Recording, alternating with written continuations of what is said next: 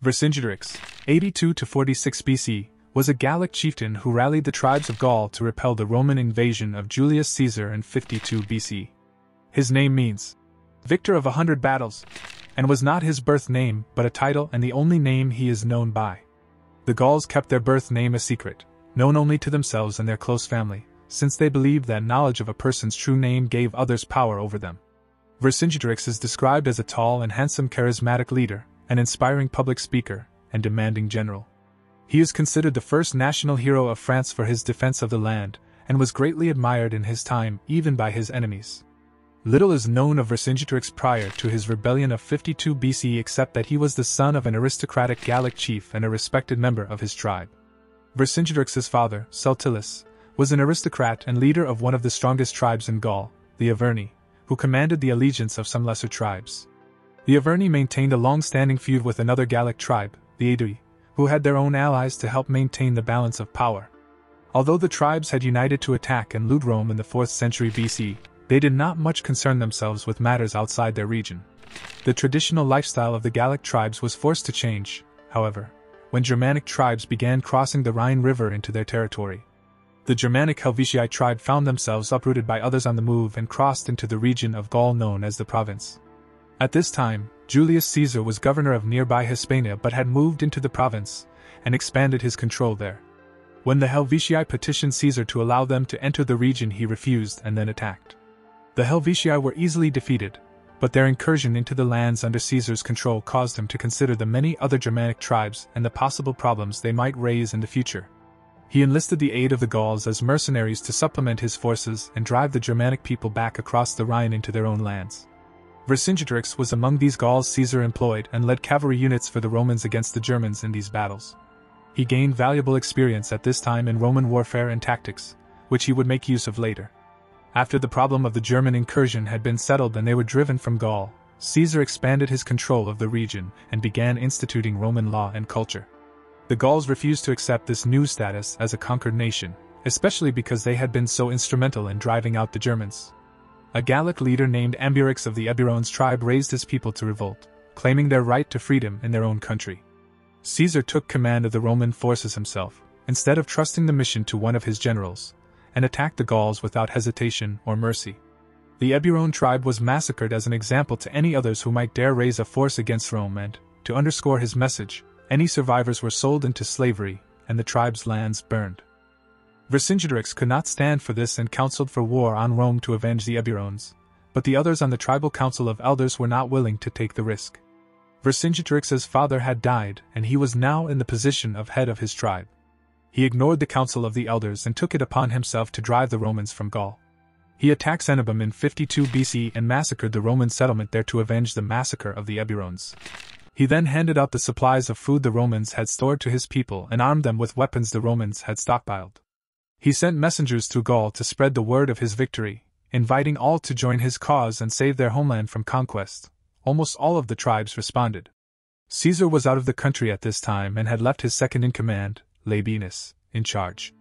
Labienus had never dealt with a guerrilla war like the kind Vercingetorix now waged, making swift strikes on the Romans and their supply lines, then disappearing into the surrounding landscape. There could be no victory for the Romans because there was no enemy for them to engage. The Gauls struck and vanished like spirits, and besides this, it was now winter in Gaul and Labienus already had little enough food even before his supplies had been cut. If Caesar had depended upon Labienus to win Gaul for him, the whole of the country's history would have been different. Caesar was not that kind of leader, however, and when he heard of the revolt and Labienus' troubles, he mobilized his army. Nothing would stop Caesar from reaching Gaul and destroying the rebel forces, and he marched his men through blizzards and over mountains, through snow up to 6 feet deep sometimes, to accomplish his goal. Hearing of Caesar's march on Gaul, Vercingetorix expanded the scope of his scorched earth policy. Everything which could help the Romans in any way was destroyed.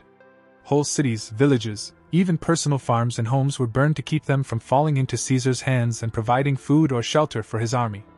The Gauls understood the necessity for this policy, and the orders of Vercingetorix were obeyed until he came to the city of 𝙎ᴜᴜ. There the Gauls pleaded with him that it should be defended, not destroyed, as it was so beautiful and a point of pride for the people.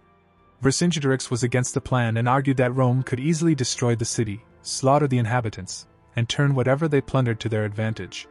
The Gauls persisted, however, and he grudgingly gave in to their request but refused to be trapped in the city with them. He rode off and camped less than 20 miles away, close enough to be of help, should they need it, but far enough to escape if the battle went to the Romans. Caesar, at the head of his army, arrived at 𝙎ⴜ to find it heavily defended and fortified. He immediately laid siege to it, surrounding it with trenches and towers, but the Gauls fought back fiercely. The defenders fought valiantly but were no match for Caesar's determined persistence. When they destroyed one siege engine, he had another built, and no matter how many siege ladders were roped and pulled over the walls, others took their place. Night and day Caesar's soldiers worked hauling earth and building an enormous slanting knoll against the outer wall of 𝙎ⴜ. The siege went on, day after day, until a heavy storm blew in, and the defenders sought refuge from it indoors. Seeing the walls deserted, Caesar had his men row one of the siege engines up the knoll and against the city's walls. The Romans then dropped the doors open and entered the city in the midst of the storm without resistance. No quarter was given to the people. Of 40,000, only 800 escaped to tell of the massacre. The stories of the fall of 𝙎ⴜ rallied the country against Rome. Vercingetorix's army almost doubled in numbers in the following weeks. He continued his tactics of guerrilla warfare, burning bridges, cutting supply lines, and carrying out effective strikes on Roman foragers. At the siege of Dragovia, Vercingetorix managed to manipulate the situation so that the Gauls who had been enlisted by Caesar to guard his supply lines turned on them instead.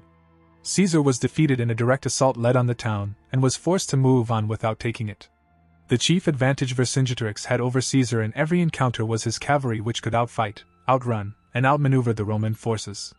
Caesar recognized he needed horsemen who could equal the Gauls and so enlisted his former enemies, the Germans, who were well known for their skilled horsemanship. Vercingetorix continued his surprise attacks on the Roman forces but was surprised himself when his cavalry was put to rout by the German mercenaries. He was driven from the field after one such skirmish and pursued. With no time to find a safe place in the countryside to hide, Vercingetorix led his men to the city of Alesia, which he then fortified as strongly as he could in the time he had. Caesar arrived soon after him and, after surveying the city and the surrounding lands, he set up siege works, just as he had done at 𝙎ⴜ, but also built defenses around his army to prevent attack from reinforcements which might try to relieve the defenders and lift the siege. Vercingetorix and his Gallic forces, as well as the citizens of the city, who had been taken surprise by his arrival, were trapped inside the city walls, and the food steadily began to run out. Vercingetorix first released all his horses and as many of his men as he could spare to go bring help. Some of them were able to break through the Roman lines and escape. He then sent the citizens of Alesia out through the gates, hoping the Romans would let non-combatants pass, as these were mostly the elderly, women, and children. The Romans' lines held fast, however, and these people died slowly of starvation and the elements in the no man's land between the two adversaries. Vercingetorix's cousin, Vercingetorix, had been sent out with his cavalry to bring reinforcements when Vercingetorix had first arrived at Alesia. He returned now with a sizable force and struck Caesar's lines to the northwest at a small gap in the siege works. Seeing help arrive, Vercingetorix ordered his men out of the city to strike at the same place, and the two Gallic forces caught the Romans between them. The Roman line began to crumble, and victory seemed near for the Gauls. Caesar, watching from a tower, put on his well-known red cloak, instantly recognizable to his men and to the enemy, and entered the battle himself, encouraging his men as he struck down the enemy with his own sword. The Romans rallied and drove the Gauls back, winning the battle. All hope was now lost behind the walls in Alesia. The hope for help had been defeated and driven off, and siege would continue. Vercingetorix understood there was no escape for himself and his men. At this point, two different versions of events emerge. According to Caesar, the Gallic chiefs in Vercingetorix's army decided to hand him over to end the siege, while, according to the historian Cassius Dio, Vercingetorix surrendered himself, taking Caesar and his staff by surprise in their camp. According to Cassius Dio, Vercingetorix came unannounced, appearing suddenly at a tribunal where Caesar was seated in judgment. Dressed in his finest armor, Vercingetorix was an imposing figure, even in defeat, and Dio claims that many in Caesar's camp were startled, though not, it seems, Caesar himself. Without saying a word, Vercingetorix slowly removed his armor, and then fell to his knees at Caesar's feet.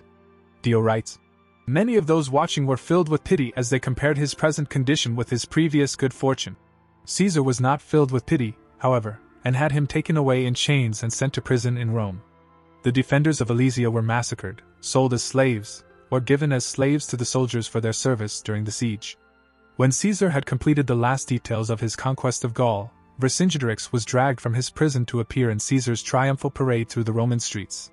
Then he was executed. Although defeated, Vercingetorix's fame grew, and he became a popular cult figure and legend shortly after his death. The scholar Philip Matyzak notes that the Gauls never forgot the time when they had united as a nation, and how today he is widely recognized as the first national hero of France. The courage and resolve of Vercingetorix, as he risked his life and the lives of his people to resist foreign conquest and enslavement, still inspires people in the modern day, and his name continues to be honored among the great heroes of the ancient world.